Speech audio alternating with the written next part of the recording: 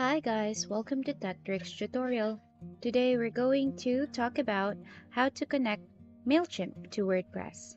This is a step-by-step guide to follow easily. And if you find this tutorial helpful, please don't forget to hit the like and subscribe button. Let's dive right in.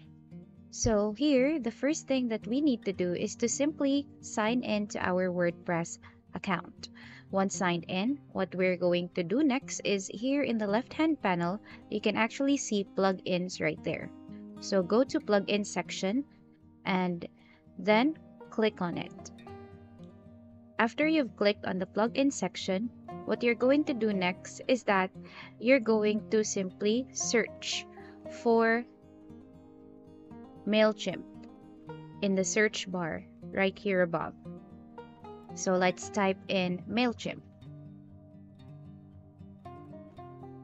Now, once you have searched for Mailchimp, there will be results that will show up. So you can actually see here Mailchimp list subscribe form, Mailchimp for WooCommerce.